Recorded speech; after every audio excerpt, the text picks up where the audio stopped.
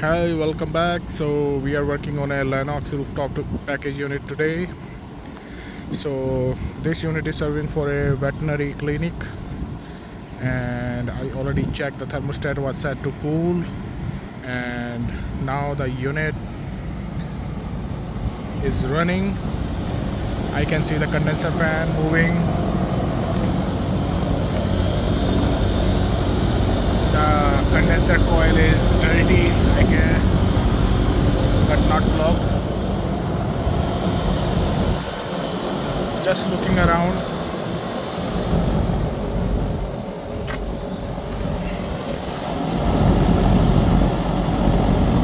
Not warm air. So I will just take my temperature probe to the supply air section, and we'll go from here before opening the unit. Okay, so the supply air temperature is 72.8. so definitely the unit is having issue, and this is 2013. So just moving around the unit, we know the condenser fan is working. That means we have a proper voltage, high voltage, and of course low voltage.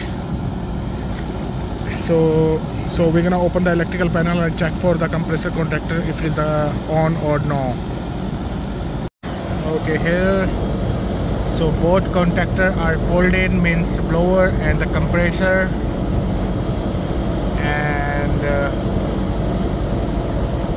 looks like it is a refrigerator side of issue. So we have to check our. So let's open all the panel and see what is going on.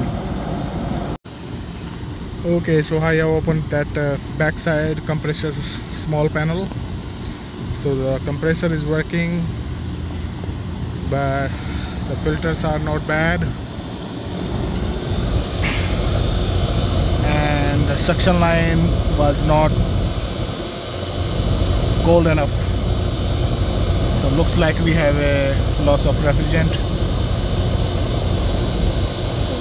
Cause of the loss of refrigerant could be leakage somewhere in the system. And if you see here,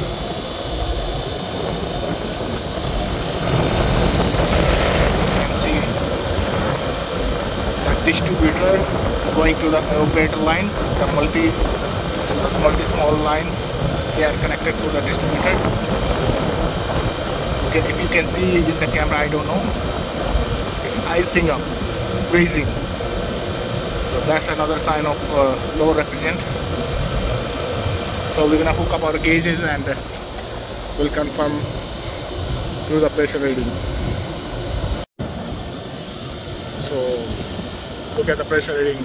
Wow, the suction line is having 25, and high pressure side is 200, just below 200. So this unit doesn't have any low pressure switch, that's why. Otherwise the system, like a 410, I have to confirm that, I think it's a 410. So 410 system usually shut off if the reading goes below 50 psi at the suction side.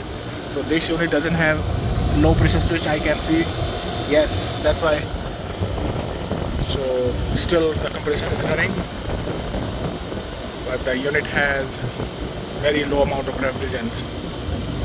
So we have to check for leak. You can see. So this system has a piston, and it's all covered with the ice.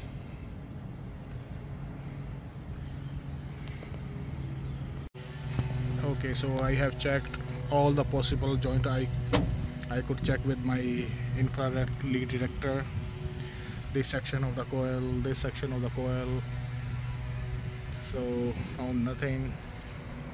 And this mark, I thought it's oil, but it was I think a solder mark during the manufacturing process. No leakage here, nothing anywhere in the condenser, no.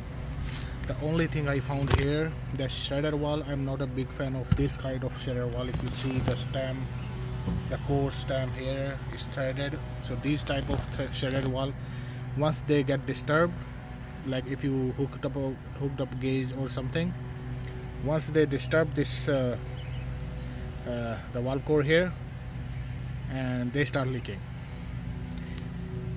So the smaller shredder valve like this one on the liquid line, they are good. So we can tighten the core, we can replace the core. But this type of shredder valve, they all, once they start leak, they leak. See here, I hooked up my gauges. I think before I hooked up, it was leaking. And I tried to press it many times and still leaking. So I have encountered this kind of issues in the past, so I had to put a T fitting there with the 2 shredder valve and cap this shredder valve permanently. So in this unit, I think it's the same issue here. So we'll let the customer know, and once they approve the repair, then we'll come back with the refrigerant nitrogen. So I'm gonna put nitrogen and check it again at the 400 psi. But I think that's the only leaking point. The refrigerant got lost. Okay, so we have a leak on this shredder valve. So that was the cause of the problem for today, and the same shredder valve is there. So I'm gonna put these fitting on these 2 shredder valve, and also I'm gonna apply this thread sealant to the valve core here, and then we will charge the refrigerant and test it again. Okay, so I have fixed these 2 fittings to the respective line, discharge and suction. So since the system has already R410A, like a positive pressure inside the circuit, so just a little bit refrigerant was left, so we do not need to do the vacuum test and those stuff. So we're gonna charge the refrigerant through the suction line. Okay, so I have hooked up my cylinder through my gauges, and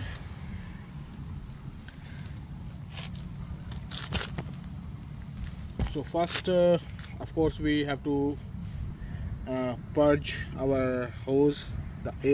We have to let all the air out from our hose through this connection here, and then I just opened a little bit of suction side, and then mostly I charge from that high side, so just a little bit.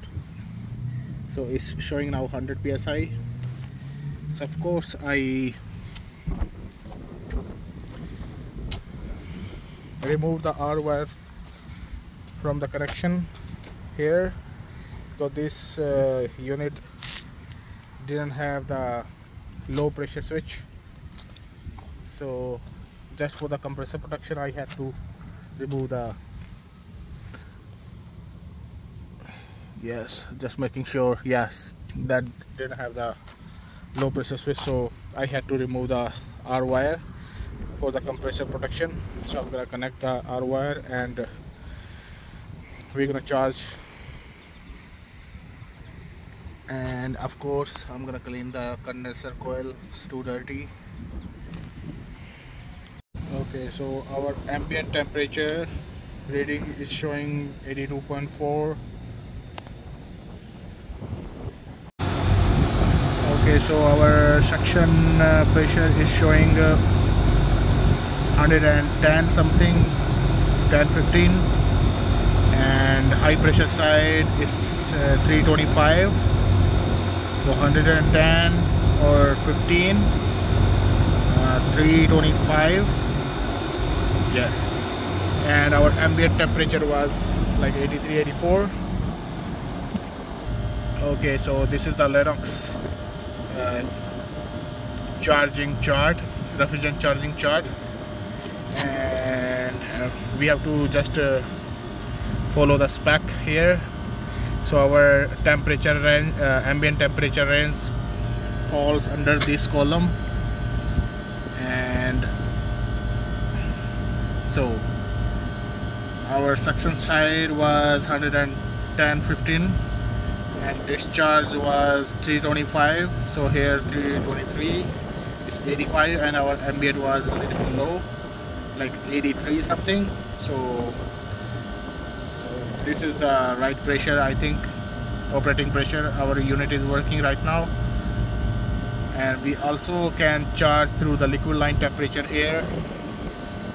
So if our unit is running, operating pressures are running as per this spec, so we are okay. And we can also charge the system following this chart, like a liquid temperature and the outdoor temperature here. And there liquid the liquid line temperature should be like 5 degrees more than the ambient temperature. If you, for example, this is 75 ambient temperature, and the liquid line temperature they have mentioned it like 80. Oh no, yes, so a little bit. So we just have to follow this spec. So I think our unit is working in the same as per this first column here, 103, 323, or we can measure it through simply just charge the system by weight. So our system had just a little bit of refrigerant inside the circuit, so we have to follow that spec. And the supply air temperature is showing 49.8, so this is good.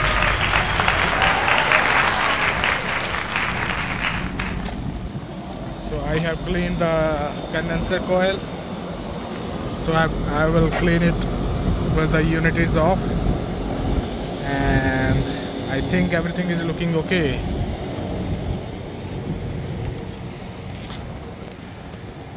So thank you for watching. Please subscribe.